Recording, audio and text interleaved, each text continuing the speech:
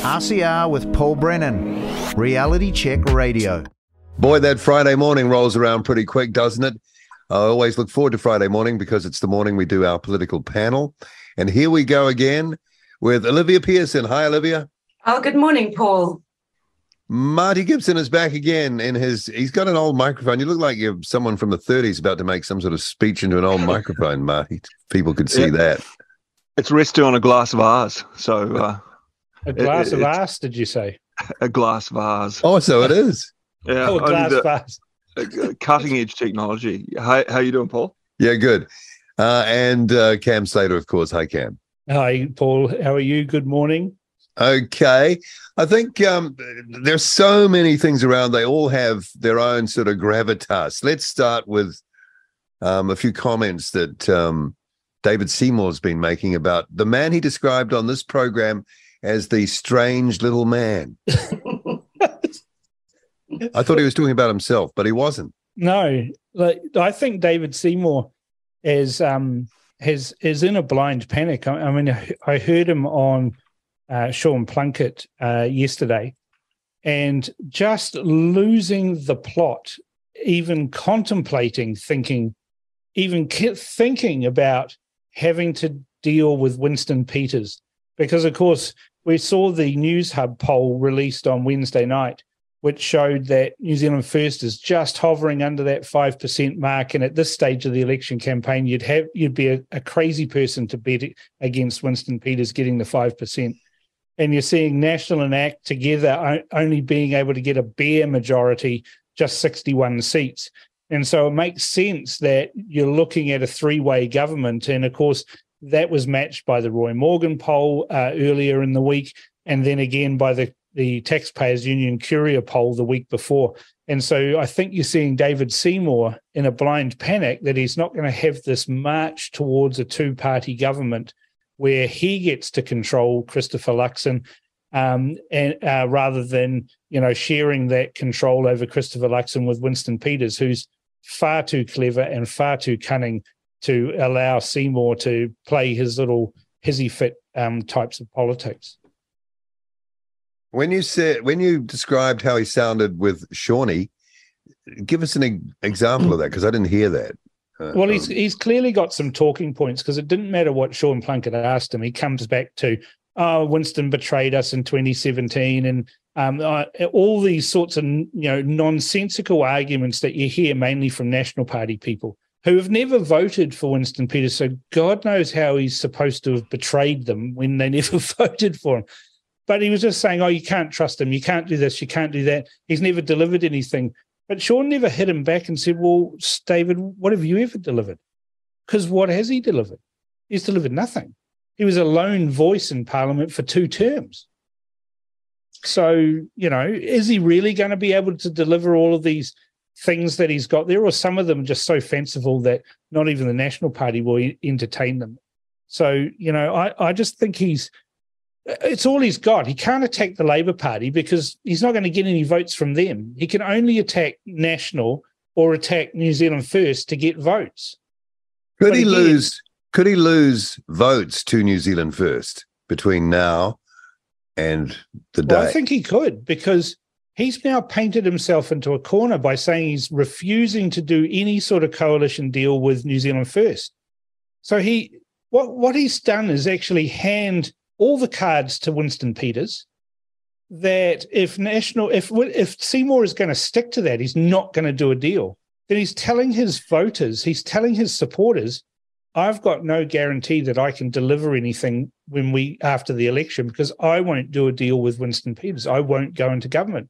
And I can tell you that Christopher Luxon will do a deal with the devil to be the Prime Minister, including Winston Peters. And Winston and Christopher Luxon will sit there and go, well, okay, where can ACT and Seymour go if they say they're not going to do that? They're not going to vote against supply for a national New Zealand First government, are they? They're not going to support Labour. They're not going to support the Greens. So Seymour's taken all his cards off the table. I think it's just bizarre. And Olivia, Marty, any thoughts? Well, my main thought is how much unpalatable stuff was National hoping to outsource to ACT? You know, how many things that they wouldn't have campaigned on would they have? Christopher Luxon have twisted his metaphorical hair into pigtails and said, well, you know, coalition agreement. You know, and is that what we're seeing Seymour freak out about, that maybe they'd had a chat about that and it's just upsetting his plans? So in that interview, Sean started off by saying he used the term likelihood that New Zealand first may be in Parliament, and David went back and forth with him on that. Because Sean denied saying that it was likely, and Seymour kept saying, look, you're making me have to comment on a hypothetical. And Seymour was saying that he feels that Winston has no real path into even being a kingmaker. And so they went back and forth over whether it was likely or not. It was actually a little bit silly, but Seymour seemed to be saying that a vote for Winston was a vote for Labour. Well, that's bollocks, because Winston Peters has come out just this week and on News Talk ZB and in Radio New Zealand saying there's no way he's going to supply or do any deal or do anything with Labour. They're racists and he won't do deals with them. You know, and I think what we're seeing from David Seymour is a bit of a reaction to a fundraising meeting he had this week, of which I know a couple of people who were at it. And there's, David Seymour has talked a big game on co-governance and talked a big game on free speech and all of that. And these donors were at this meeting with David Seymour, and they put it to him about one bill in particular, the Coastal Areas Bill, where National is seen to be very squishy on that and would happily sign up handing over our beaches and fishing areas to Maori elites. And ACT was seen by these people as perhaps a party that would oppose that. And they got the distinct impression from David Seymour that whilst he talks a big game in public about this, in private to them, he was shown to be very, very squishy. And they've told me there's no way they're going to give any money to ACT now after that meeting. And I think David Seymour's got that message, and he's realised, hell, you know what? That's the boat that Winston's driving. That's the thing that Winston is big on. He is hostile, incredibly hostile to co-governance. He's very hostile to foreign influence in New Zealand, which the National Party, of course, announced this week that they're going to happily to take big swatches of Chinese cash, back the dump truck up. So Winston Peters is now taking that thunder that David Seymour has had to himself for 3 years and cannibalizing ACT's vote. And what we're seeing is this blind panic from David Seymour. It's the only way I can describe it. He wouldn't have made that comment about Labour, vote for Winston as vote for Labour, after what Winston said, if he wasn't feeling like he was in a corner. Yeah. Well, it's all over Twitter, I've noticed. Just the average New Zealander that's weighing up whether to vote for ACT or whether to vote for New Zealand First. That's a very common thread coming through, is that if they vote for Winston, they'll end up getting Labour again. I'm not sure how they make that equation, other than they think that Winston might lie and change his mind. But I think that Winston's been, as Cam was saying, super clear that he will not go with Labour, and I actually do believe him on that. That's a legacy of Winston derangement syndrome from the media for about the last 10 years, I would say. I think you're right.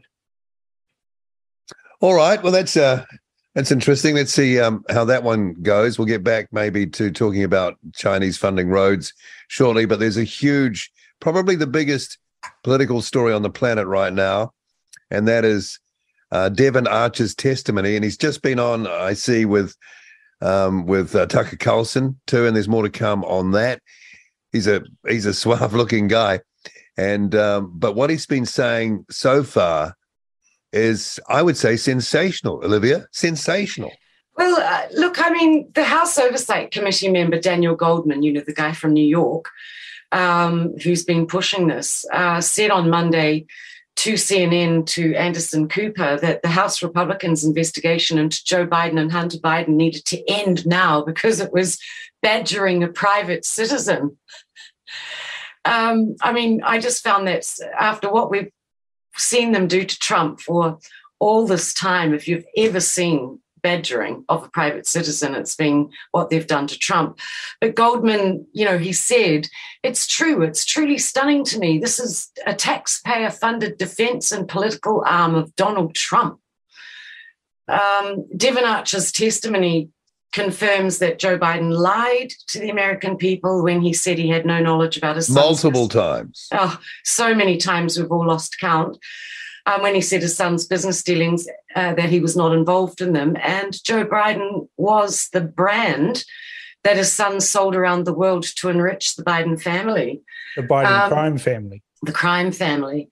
After also Archer's testimony about Shokin, remember the Burisma? The prosecutor, yep. Yes, the prosecutor looking into the Burisma dealings, confirms that the Republican version of events explaining Joe Biden's big boast in 2018 that, remember that. Son of a bitch. Yeah, son of a bitch, and that he had Shokin fired. Democrats have always tried to argue, especially during the 2019 impeachment investigation of Trump, that Shokin was himself corrupt and that his firing was the position of the US government. And basically the whole entire global community as well. But no, after the testimony, it shows you that Trump's version of events, that because of Biden's son, that Biden stopped the prosecution, that turns out to have been correct all the time. So, yep, it was an amazing testimony. By threatening to withhold $1 billion of aid. But worse than that, Olivia, he confirmed that they were paid to do that. Yeah. They were paid to play, to get Joe Biden. They were paid by Burisma to get Joe Biden to sack Shokin. Yep, absolutely they were. But I mean, it's been bribery all the way along. And that was always clear to me because because of what they leveled at Trump. We know this, that whatever the Dems accuse the Trump of doing, they've done themselves, going all the way back to Hillary giving them the Uranium One deal with Russia. I mean, if anybody's colluded with Russia, it's been the Democrats very deeply. Incredible. Yeah. But yeah, good that Devon Archer has made this testimony necessary. And of course, they tried so hard to stop him, didn't they, by starting his prison sentence last Saturday. The Democrats didn't want him to make that testimony, so you knew it would be bad. So yeah, it is the biggest story in the world because it confirms the corruption. I don't think anyone's surprised. I'm certainly not surprised. Is anyone on this panel surprised at Devon Archer's testimony? Well, not at all. And with the Ukraine war going on, you have to wonder if there's something that is in the machinations of the Biden crime family is propelling that war, because it could have ended, right? It could have ended. And remember, we're supporting that war. We're supporting it. We've put money into it.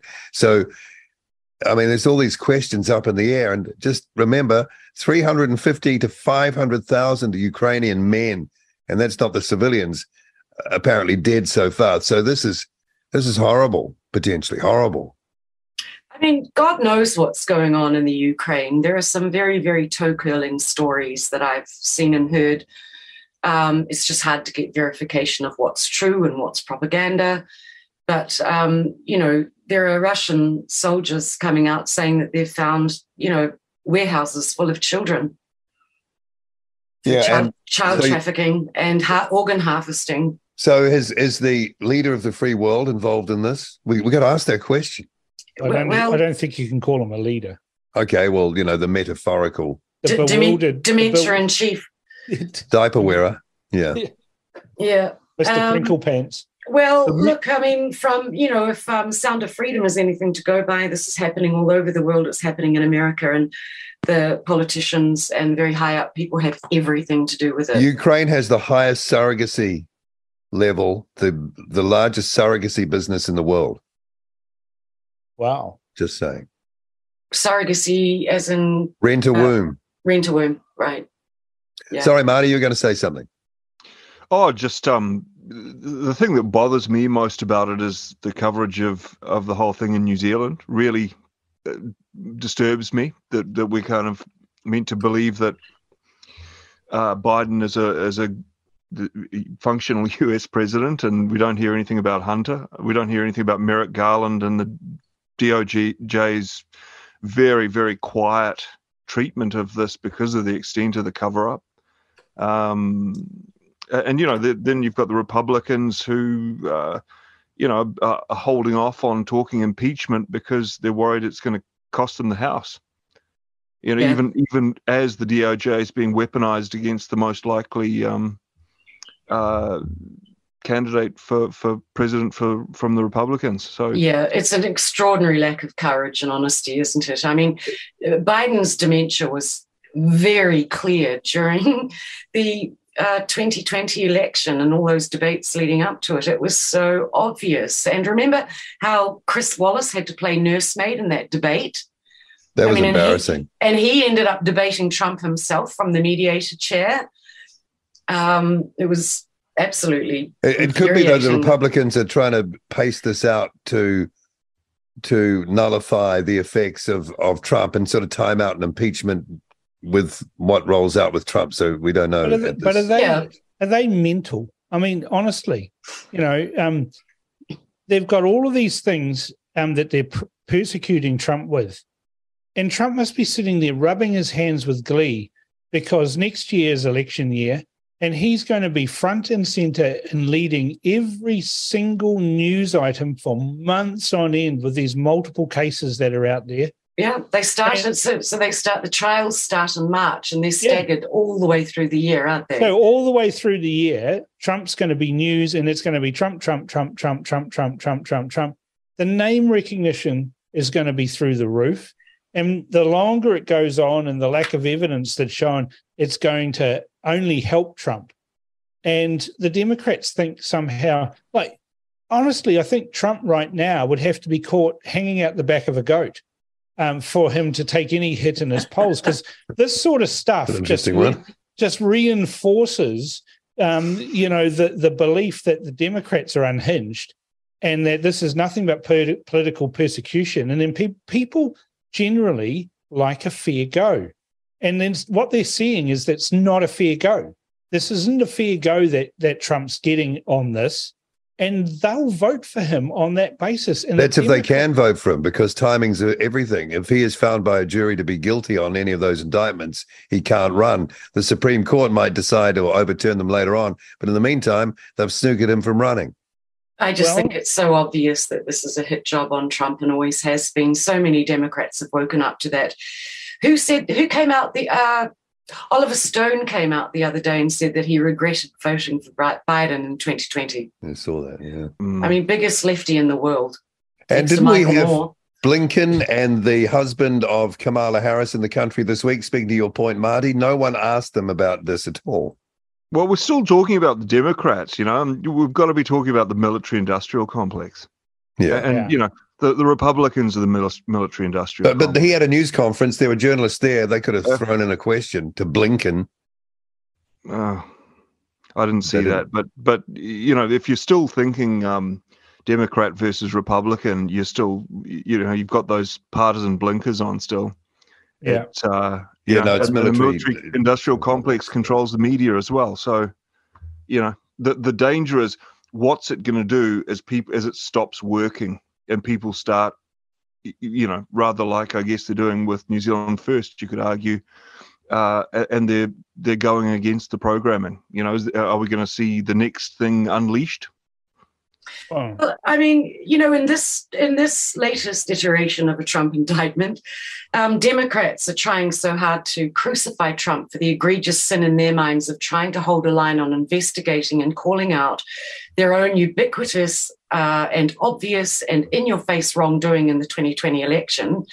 It's exactly the same modus operandi as the original Trump impeachment, where Trump was decried in the most hateful manner on every single media orifice in the world for trying to investigate and bring to light Biden's wrongdoing in the Ukraine. It's become such a clear pattern, and to use that good phrase, it's squid ink, squirted out as a camouflage so Democrats can hide, deny, and obfuscate And of course, Democrats have a nice big fat euphemism for that, and it's called plausible deniability. So what are they hiding? Well, I mean, because he's all about draining the swamp and stuff. So there's obviously a fear that if Trump gets in, the game's up. Trump's attorney's been going around on all the different channels. He was on CNN the other day, and he was saying the one thing I will say, in 2020, Mr. Trump's campaign had a very difficult time presenting evidence. I mean, no kidding, we watched that. And he went on and said, but we now have the ability to issue our own subpoenas. We will relitigate every single issue of the 2020 election in the context of this litigation, because it gives President Trump an opportunity that he has never had before, which is to have subpoena power. And of course, that's because they now have the Congress, the House. Of course. But I mean, you're just seeing, total idiocy. The prosecutor who's filed these charges against Trump for January 6th is saying this is an appalling attack on the nation's capital. It's unprecedented. It's never happened before. Well, that's bollocks, because in 1814, British forces invaded and occupied Washington, D.C. after defeating an American force at Bladensburg. They bombed the Capitol and the Treasury building. Wow. Right? So it's not unprecedented. It was known as the burning of Washington. Buildings this is what the British did, and then because of the firestorm that they created, they actually had to abandon the city after 24 hours. Now, that was a war. That was the British. Remember, they declared independence in 1776. Yes, that's quite a while afterwards. Right? So this is 40 years later, right? That the British invaded, in the War of 1812, occupied Washington, D.C. and burnt it to the ground. And now these clowns and the Democrats and this Democrat prosecutor are coming out, saying that the insurrection of January 6th was the worst thing we've ever seen. It's bollocks. And it was bollocks then, and it's bollocks now. Well, the LA riots were worse than that. Yeah. Weren't they? I mean, much worse. January the 6th, and we've been through That wasn't an insurrection. There's no way that can ever be said. It was a bunch of angry people saying down with this sort of thing. Yeah, and with the FBI leading the way. Yeah, it was ginned up. Yeah, totally gimmed up. It was actually the insurrection was from FBI plants. Yeah, riots. Totally. But if American Democrats seriously do try, President Trump is, former President Trump, but on a First Amendment issue, as this last indictment actually is, they will lose. So bring it on. I say bring it on. The whole they might lose, but they might stop him from his. They might they're going running. to try. They will definitely try. But God bless the man for having the heart to do this again. And I don't think they'll get away with it this time. And the whole Western world needs to see America brandish this profound principle, the First Amendment, into the current culture so that it can be underscored once more with the importance it deserves, because that principle came from America. It was originally a British principle, but it really got set in stone in America in federal law and went into every democracy, including our own, from there. And we all need to see the First Amendment become inviolate again. Anyone have anything more to say on this? Well, it didn't stop the feds colluding with Facebook and Twitter and getting around the First Amendment. The Facebook files is really interesting, isn't it? No, it all needs strengthening up, and it's just whether that many $1 billion of vested interest is going to allow it to happen. You must have seen in the last month, I've noticed how hard it is to research anything, to find a contrary view on an orthodoxy. News guards just, I think, really kicked in New Zealand, because if you search up anything, you just get a whole lot of government agencies. It's really hard to find contrarian views. So you've noticed a difference, change. I have. Just I don't know whether you guys have, but in the last few months, I've noticed it's just pages of official UN government department stuff. Is that on regular search engines or all search engines? Climate change? If I'm looking up anything on climate change, it's really difficult to get something that is against the orthodoxy. Well, you know, that's the next one, right? That's how you know. I mean, they're all linked. What's the solution to climate change? We print billions of dollars and give it to countries like Ukraine. Yeah. Okay. All right. Fascinating. And I'm sure we'll be talking about that some more. Okay. What do we talk about next? On my list, I've got, and we just touched on it before, National would absolutely take money from China to pay for roads. Is this the Belt and Roads thing?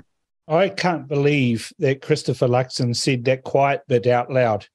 I just can't believe, like, he was asked a question and he didn't just say, oh, yeah, sure, we'll look at, taking money from anywhere. He was specifically asked about Chinese money, and we all know that Chinese money is CCP money, which means that it comes with hooks and, clauses and all sorts of fish hooks in it everywhere. And he didn't just say, oh, no, we'll have to be careful. He said, absolutely we'll accept Chinese money. And, of course, the National Party's been accepting Chinese money for a long time. They've still got all the money from the Chinese donors. They never paid it back. They never gave it back. They've still got it in their accounts, despite a court case finding those people guilty. All right, so National is a lock for the CCP. And it goes back to John Key's time when he was crawling up with Z, trying to be there the whole time. And since he's left Parliament, he's been always shilling Chinese interests in the Herald and various other places. It's all because he wants a board position on a big Chinese bank. And he's the guy that's behind Christopher Luxon. And so this is a John Key push to continue the CCP influence of the National Party and the inroads that money brings the Chinese into our government. And I think it should be opposed.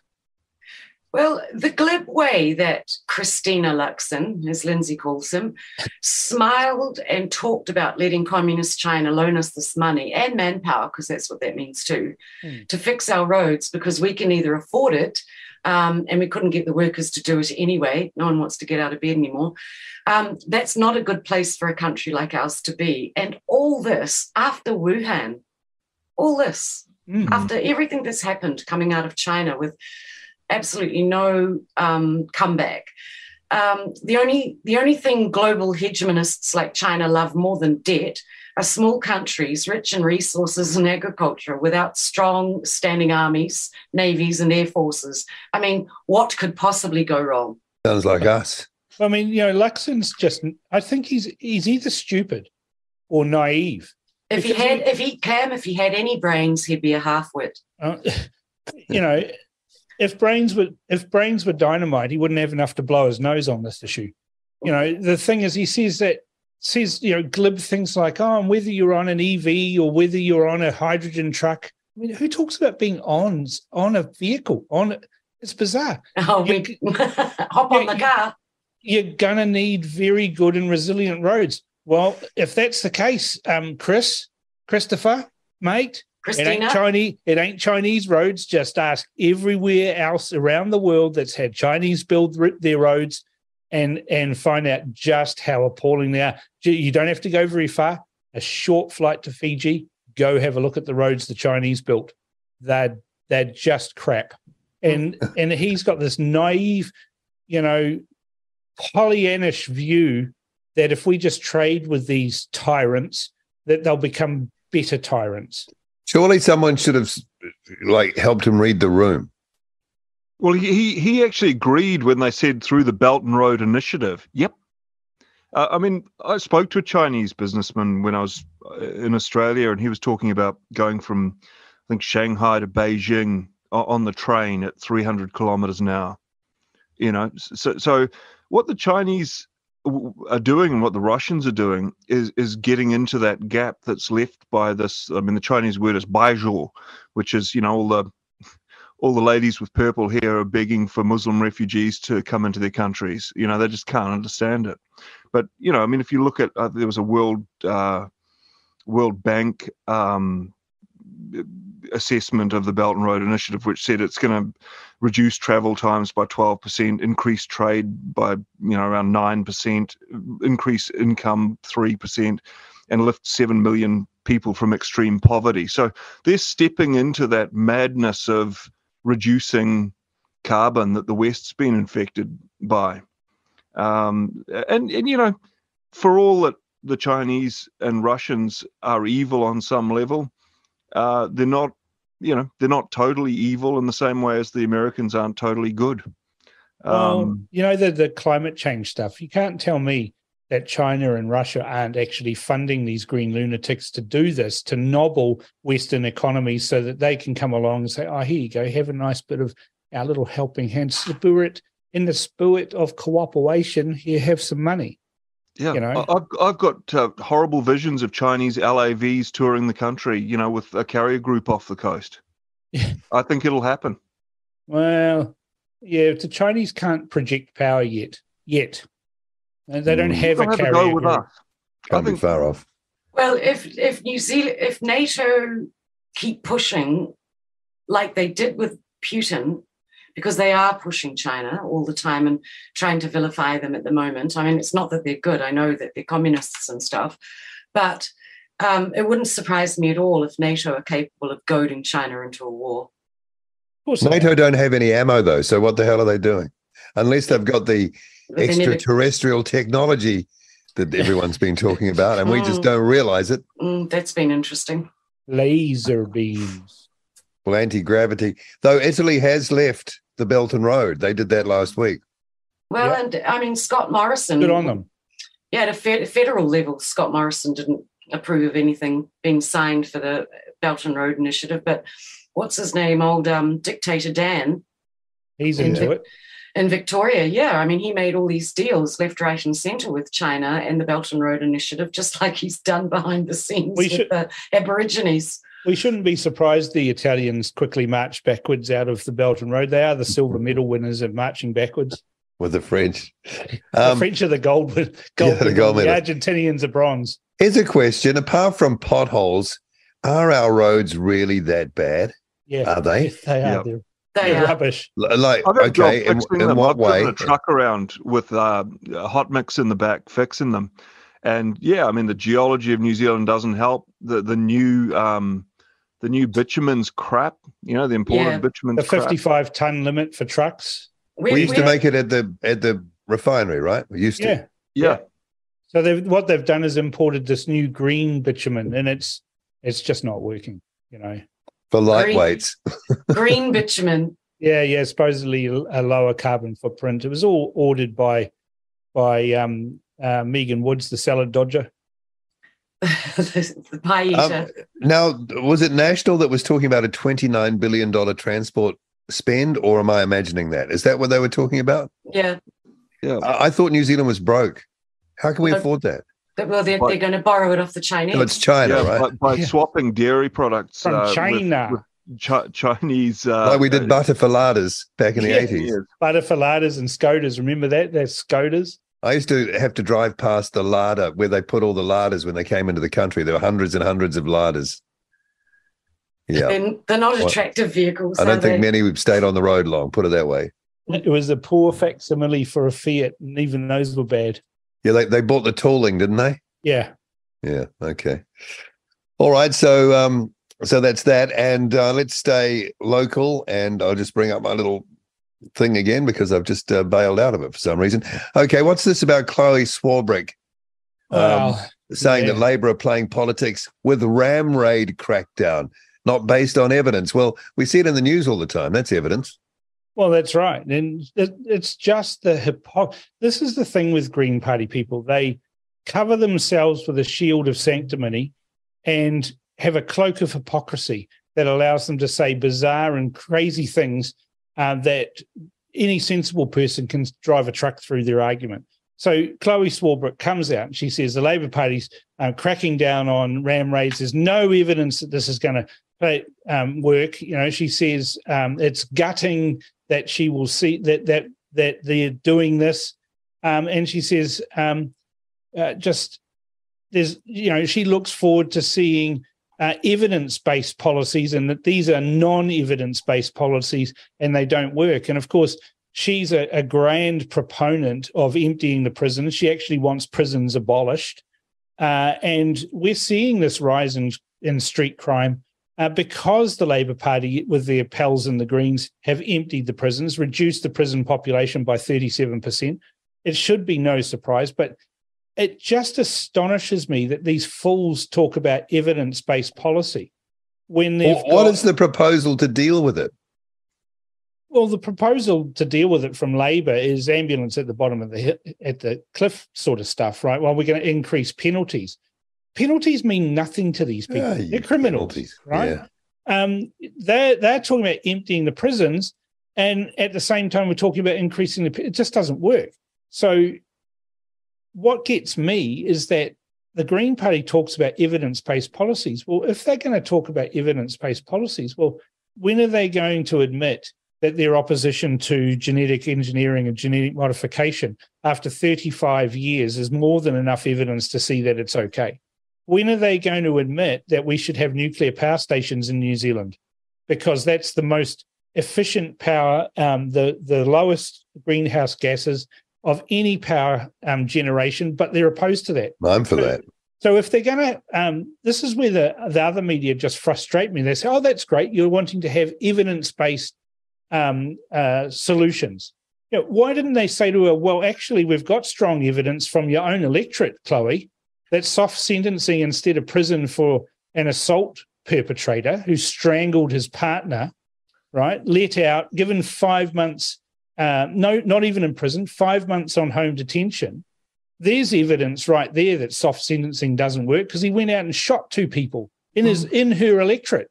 Did she have her eyes and ears closed when that happened? Mind you just said that, harsher sentences are not going to make much difference. So she might have a point in a way. Well, no, that she's saying that there's no evidence that harsher sentences stop criminals committing crime when they get out. And that's probably true. Right. But here's the thing. If they're in prison, they're not on the streets committing crime while they're in prison. Yeah, and that's the point of prison, isn't it? It's that these people can't live without harming people, therefore we put them away. Yeah. Like the risk of getting caught is a major deterrent. Yeah. Well, we've got a catch and release policy anyway. But, that guy who strangled his partner and got 5 months home D, if he had been put in prison, 2 people would still be going to work today. Yeah, and two sets of families would have their fathers, And on the flip side of that, we've got the judiciary that are jailing people for speaking freely in the streets or putting up a target at a rifle range, jailing them, but people who actually commit harm, physical harm on people, are getting home detention. If you look at the evidence they talk about, I remember back in early June, there was a drive on that, prisons don't work thing. And I did a bit of a dive into one of the guys who was quoted. It was Dr. John Buttle. He was a senior lecturer at AUT School of Social Sciences and Policy. And you read his stuff, and I don't know if you've read much neo-Marxist academic stuff, but it's just so fluffy. You get assertions and you look for a reference and there's none. You look for numbers and there's none. And I remember one of the sentences. That's why you don't read it, Marty. Well, you got to, because what they're doing is based on it. He basically said, "Oh, they don't work. They'll never work. They do not deter. They do not rehabilitate. Given this, prison abolition is the only sane policy response because it's the only thing that has not been tried." So that's the sort of level of logic you're dealing with as evidence. Until someone comes to his door, smashes it down, and beats him up and robs everything in the house. As Theodore Dalrymple said, it's a common misconception among liberals that if there were more justice in the world, there'd be fewer people in jail. Yeah. Exactly. All right. Do we have anything more to say about that? Let's get on to them. She's another one. Chloe, she's another one. If she had any brains, she'd be a half-wit. Yeah. Okay. All right. New data shows that the percentage of school leavers attending or attaining NCEA Level 2 has consistently fallen under Labour. Just 59% of Māori students attained Level 2 2022, a 10% drop since 2016. 17. Yeah, Going backwards. It's damning, and I guess the reason I'm so keen to talk to these kind of stats at any opportunity is because I get so sick of talking about gangs and crime. It all comes from this, and you've got to really start asking the question, well, where are the Maori leaders on this? You know, you've got this graph showing Maori school leavers, they've gone from about maybe 69% of them getting NCEA level 2, which is ginned up anyway, so it looks much better than it is, going from 69% around 2017, and now it's kind of around 58%. And the flow-on effects that has in people's lives is appalling. You know, if you get some kid who spends 10 years in these union-approved schooling systems and can't read. And, they just got 14.5% pay rise too, by the way.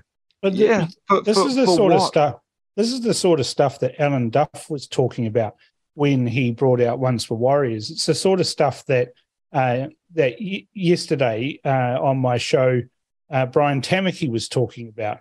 That no one is actually prepared to say we have a Maori problem in crime statistics and all of those, which also stems from what Alan Duff was saying, in that we've got a Maori problem in education as well. And no one's actually saying we've got a boy problem in education and a man problem in crime as a result of the lack of education, the lack of opportunities that then derive from being stupid and having no qualifications. And because the vast majority of violent criminals are stupid. I don't know if you've ever spoken to any reasonable sized groups of hardened criminals. You know, I've spoken to a couple of guys at the church, with the Grace Foundation. One guy had, killed a couple of people. His tattoos showed the story of his time in jail. And he said to me, "You're not afraid of me?"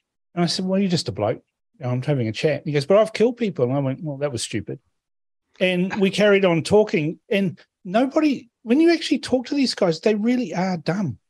And that's a fault of their parenting. It's a fault of their upbringing. It's a fault of the education system. And it's a failure in the justice system as well. Interesting how the only school that seems to be really have those issues nailed down is St. Paul's. Well, in charter schools before they were abolished on the first day that Labor took power. Yeah, but St. Paul's and just up the road in Ponsonby, they've got I think a 90% UE rate. It's all Samoans and Maoris. They got a new headmaster a few years ago, and he really turned that school around, which shows you that it can be done. And discipline is a huge factor there, but also a real focus on academia. Are they doing the rainbow stuff? No, they don't do the rainbow stuff. I mean, they're a Catholic school that just seem to, guess what? They just want to educate their kids. Yeah, they're How weird is that? Child-centered in the true way rather than allowing children to be trans. But, Thomas Sowell, the Black American academic from Harlem, wrote that book in, I think, 2020, Charter Schools and Their Enemies.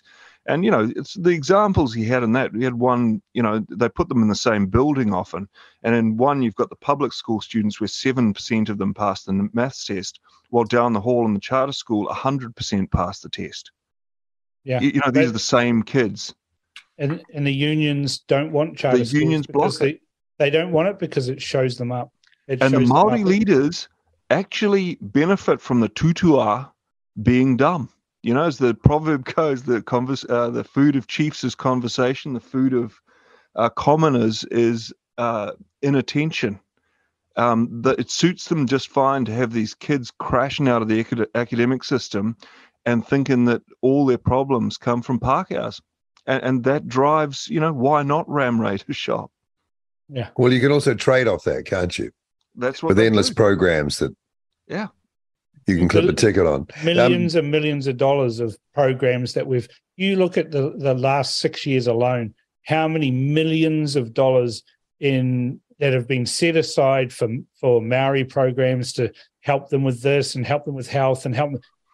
if you look at it over decades, over 30 years, it's billions and billions of dollars that have been poured into these, what they call vulnerable areas, right? I saw a statistic yesterday. Something like 90% of funerals around Gisborne in that area are paid for by the state through WINS grants. 90%. The average in the whole country is 10%. So we've got vast areas of New Zealand, Northland in particular, the east coast of the North Island as well, that are impoverished. And we've poured billions of dollars into these programs. Who gets the money? A selected group of in crowds. And I was looking at Manaaki Tairawhiti, which is, a program that was held up by the Productivity Commission as being exemplary. It's the same old faces, the same old people who keep it bumping along in last place. And always hold themselves up as being the spigot through which all public funding must flow, and they just don't deliver. Well, also there is an absolutely massive cultural component to all this ram raiding and negativity amongst youth and crime, and I mean they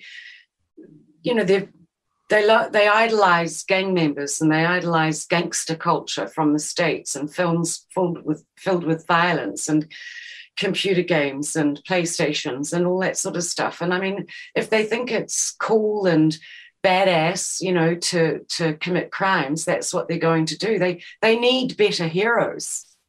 Well, it's not their parents. That's the problem. That's what Brian Tamaki was saying to me just yesterday on my show. That we are not creating parental role models, and these kids aren't going to school. The statistics show that, and their role models are gang members. And why are we surprised that we've got a problem with youth crime in New Zealand? Because the only role models they've got are criminals. And the victimology that dished out. It's colonialism's fault. Well, and that other incentive pressure that governments love anything that makes people demand less freedom and more government. Gangs fit that bill.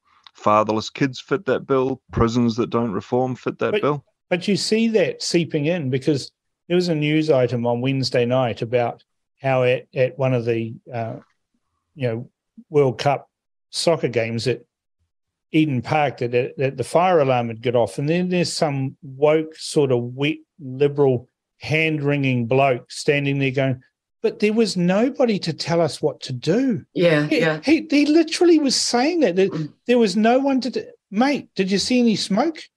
Right, that's where the fire is. Right, when the fire alarm goes off, you look around. Where am I not going to head? I'm not going to head towards the smoke. I'm going to go on the field. I'm going to exit this. But no wonder so many people did what they're told by the government. He wanted to be told what to do by someone, presumably wearing a Dayglow vest of some with a road cone, clipboard wearing, Jobsworth. Just tell him what to do because there's a fire alarm. We never knew those people existed prior to COVID, did we? We always assumed, there are some people who like people telling them what to do, who like telling people what to do, and there are some people who hate people telling them what to do. We didn't realize there was this big group of people who like being told what to do. I know, who would have thought it. It reminds me of Mark Stein's comment around that time where he said, we've dumbed ourselves down beyond our capacity to survive. Yeah, well put. And I think that's, you see that everywhere, from having the need to be told what to do. Use your own brain, for goodness sakes. Like God gave you one. Make your own calls. But the trouble is, though, Olivia, and it's like losing your own humanity. The trouble is, Olivia, that when God was giving out the brains, most of these people thought he said trains, and they all asked for a slow one. On the ram raids, surely, and I can see why they did it, but putting tobacco up ridiculously high price has been driving a lot of this. It's more expensive than dope. So how dumb was that? It's incredibly dumb. I mean, who But cares again, if it's a few extra people predictable. smoke? But it's predictable. It has happened everywhere in the world. Bhutan is a classic case. They ramped up taxes on tobacco in Bhutan, and the black market surged, crime surged, all sorts of things. And they went, why did that happen? Well, because you made so it worthwhile, obvious to me. you know? So lower the price of tobacco. Yeah, it's good. And give it free to the homeless, because all I see them doing is going through rubbish bins. It's very demeaning. Go and hand it out to them. Well, I've always said to Winston privately, you know, that you got it wrong with the gold card, Winston. Instead of giving it to pensioners, you should have given a gold card to smokers, because they've paid billions and billions of dollars in extra tax in their lifetime, and then they peg out before they get any benefits from it. So they should actually have the gold card now. From 30 onwards. Yeah.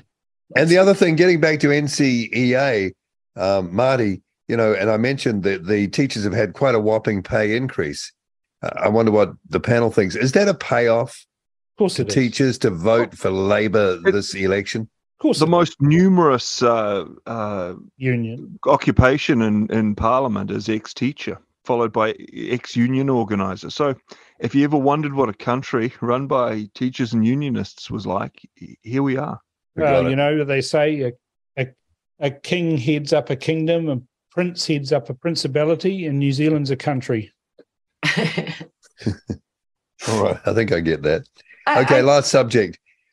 Secret Aboriginal land rights deal set to give Indigenous groups sweeping powers over 10 Victoria again. Here we go. Councils spanning half the size of Tasmania, the continent of Tasmania, as Les Patterson used to say. I mean, that's the triangular-shaped continent. Having come from Australia, I did have a chat with some of my Aussie mates about this, and I was saying, mate, you're getting played. You know, it's that old thing, you know, that the Aboriginal people or Indigenous people generally are just a lever for people who want to disenfranchise citizens from their own countries. You're not legitimately here, right? You're a colonizer. You don't belong here. So it just takes the fight out of them. And I was sort of saying that to them, and that it wouldn't result in better outcomes for Aborigines. And they just had that too tired to fight thing. You know, just like, oh, you know, they probably should get something. I used to work for, at Warringah Council when I lived in Sydney for a bit, just when I first got there, and the council had been sacked, and I had to go around offices. And, you know, I think the mayor's office was vacant. It had a huge liquor cabinet. And so I used to have a couple of Bloody Marys in the morning, and I used to go out and raise the flag. And I'd have a bit of a glow on, and there'd be a passing Aussie, and I'd say, oh, excuse me, we're a bit short-staffed. It's regulations that you have to salute while I'm raising the flag. So I'd raise the flag, and they do it. Citizen there saluting me, and then I'd have to raise the Aboriginal flag, and I'd say, and while I'm raising this one, if you can just bow down and say, I'm sorry, I'm sorry, I'm sorry. But yeah, I mean, this is it's similar to what's happening in New Zealand. I mean, you look at ABC did a fact check on it because some conservative think tank said that you know, they could look at New Zealand and see, you know, what was going to happen. And, you know, then it said, the ABC fact checker said, but that's not how the experts see it, with Richard Boast, a law professor at Wellington's Victoria University, labeling the statement as absurd and completely unfounded. Now, he's a treaty lawyer. It comes from he would say that. Of course. Yeah. You know, and then he quoted some other lady, Claire Charters, a law professor with Auckland University, who's told Checkmate it was incorrect and it doesn't make sense. She's a treaty lawyer. She's worked on UNDRIP. Yeah. Yeah. I mean, it's exactly the same thing as what's happened here. It's giving the Indigenous people the rights over their water in Australia, their rates, what they can do on their land. You know, if they want to move a little patch of soil from there to 20 there kilos. or dig, 20 kilos. I mean, that's nothing, is it? Yeah, it's a post hole. The person who's been vociferously outraged is, again, Gina Reinhardt. Over the Isn't mining. she splendid? I think she's wonderful. She's just splendid, you know. Yeah. But it's not for the Indigenous people, is it? It's for... No, it's not. They're the last people on the list. Yeah. to Women thought the Rockefellers and the CIA were doing them a big favor sponsoring feminism, but what they were sponsoring was division and demoralization of their most likely opponents. And it's the same with all this Indigenous stuff. Division and demoralization. Oh dear. Well, all part of the plan, eh? It is all exactly part of the anti-colonialist push, which is so ridiculous because we don't really have colonialism anymore. What have the British ever done for us? Yeah. Well, and I mean, I'm sick of it. They can criticize all they like, but will they ever provide anything as good as what we have hitherto known so far? They won't. It's just decline. They're just manufacturing decline. Well, we all live on the planet, and that's where it ends. Well, we're seeing that now, though. Like, you know, we used to have Child, Youth and Family, and then it got renamed to Oranga Tamariki because, you know, if we give something a Maori name, it's going to be better. That's what this government it's also $150,000 for rebranding for someone. So. And well, I'm sure it was more than 150,000. Well, that's just the one person, yeah. Yeah. So they do this, right? And then we get everything renamed. We've seen the health system renamed to Two Fat Whores or something, whatever it is. You know, I don't know what it is, but it hasn't made things better. You know, these Oranga Tamariki is so bad that even the Maori Party says that even though it's been Maorified and that they're looking at this, it's actually a construct of colonialism, and we need to have permission from whānau, iwi, hapu, etc. They've just got no recognition that actually they're the problem, not the organizations. People who are educated show up for appointments, and that makes all the difference. I'm always anxious, when we're talking about this, not to come across as being anti-Māori because it just backs them into a corner. I feel like, at the end of Dances with Wolves, I feel like that Indian on the ridge who's shouting at John Dunbar saying, Wyndon is here. Yeah, Wyndon is here. Dances with Wolves, do you see that I'm your friend? Do you see that I will always be your friend? I feel like that to them. It's like, bros, you're getting played. I'm not your enemy here. I think they know that, though, Marty. I don't know, man. I feel like there's just too many cheap shots toward Pākehā. And they can do it because there's no one's ever going to say, "Oh, you're racist." No, that's right. The racist card is always effective to use as an argument, although it's becoming more and more meaningless. That's wearing off now, I would suggest. Well, as I said in that column, it's not racism that is driving the objections of white folks in New Zealand to all this stuff. It's that we're a people with a proud history of abolishing slavery and deposing tyrants, and Māori leaders like to talk to Pākehā taxpayers like they're slaves. Yeah. Well, is there any hope of getting us back on track? Oh, don't say it. Too late. The old vice first. We've got a long way to go. Who's got the best slogan so far? Oh, it has to be Winston. What's this one again? Take back the country or something? We're going to take back our country. Taking back our country. What's Labour's one? In it for us or something? Yeah, in it for them. Oh, no, something just in it. Yeah, you can rearrange that and make it finito. Surely they must have realised that was going to be memed like crazy. I don't think they care. They don't care. They didn't even come up with it. It was a party in Canada 2 elections ago that had that as their slogan. It didn't work for them, so it's not going to work for the idiots in charge now. Speaking of Canada, Trudeau's have broken up. Well, he'll be transgender within a month.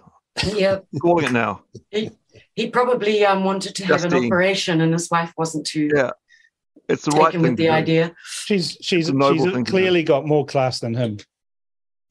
All right. Okay, well, I think we're there at the end of our political panel for this Friday. Anything to look out for the next week? Cam, you always seem to know what's coming up. I think we're going to see a report that comes out about the Maori Health Authority, written by an Ernst & Young guy. I'm hearing talk that it is damning, basically saying that the people that have been put in charge of running the Maori Health Authority really shouldn't even be in charge of a fried bread stand at the local A&P show, and they're certainly not fit for office. And so it'll be interesting to see how the media are going to handle that. Okay. Yeah. Any final comments before we press the stop button? No, sir.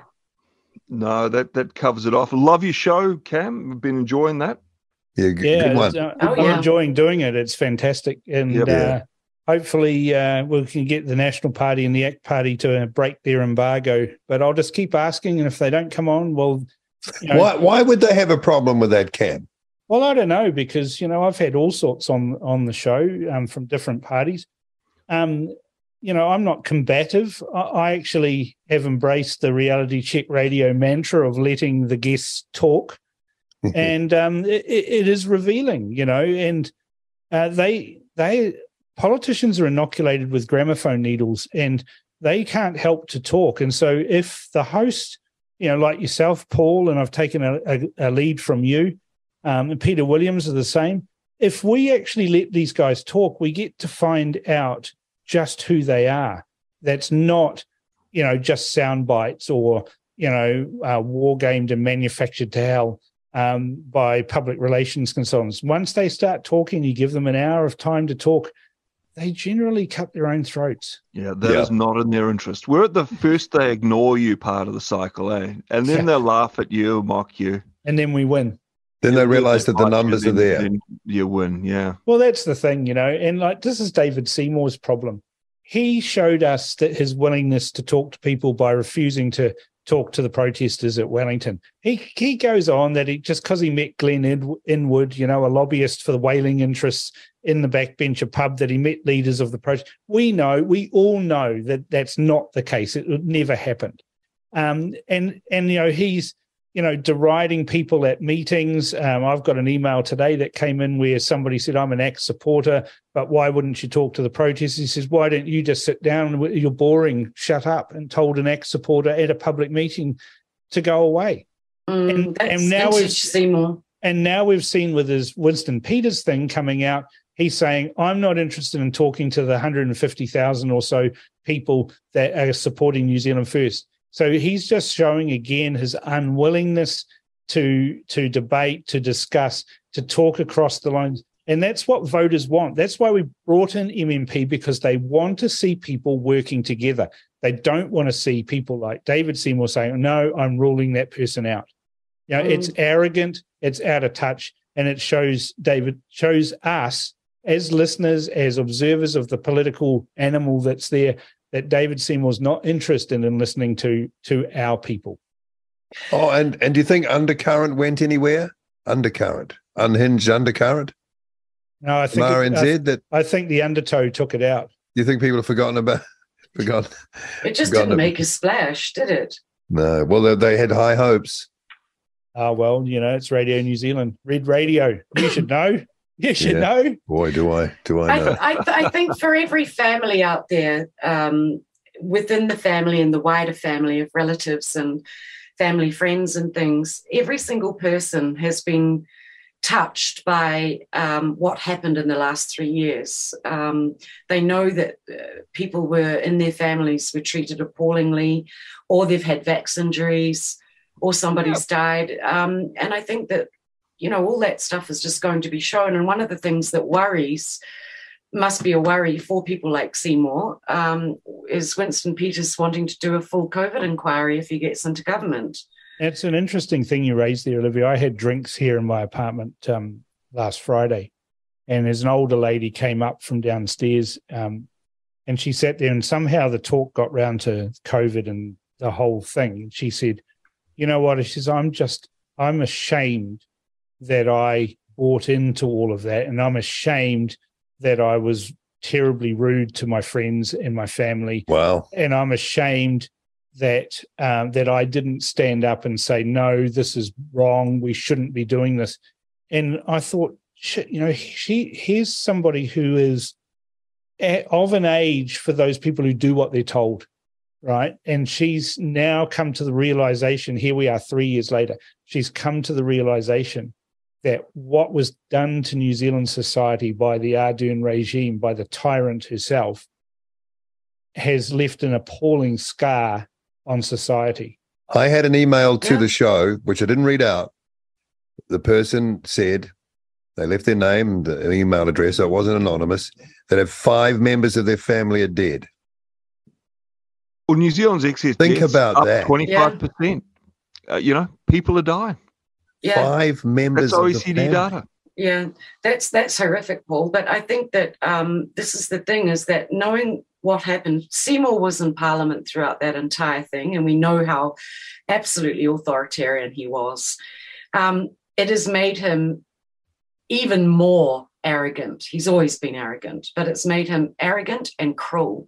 Well, and so long as they keep speaking in that tone to the Kiwis, or like what Cam was saying, where he's that rude to people who actually support him when they come into one of his meetings, it's very unattractive, and the average Kiwi finds that repulsive. So, and he hasn't learned anything. Well, when he's talking about happened. the productivity report, he's saying, if we don't have a good economy, we can't have pharmaceutical drugs. It's the first thing on his list. And you think, well, is that linked to your refusal to talk to people about these terrible injuries and deaths? Look, I mean, his campaign has always been funded by Epsom doctors. All that stuff. Okay, so I want to thank Olivia Pierson. Thank you, Olivia. Good to see you again. Marty Gibson, you too, Paul. and Cam Slater. And great job with the show. Thank you, Paul. Say. And let's do it all again next Friday. Let's. Have a great week. See ya. RCR with Paul Brennan. Reality Check Radio.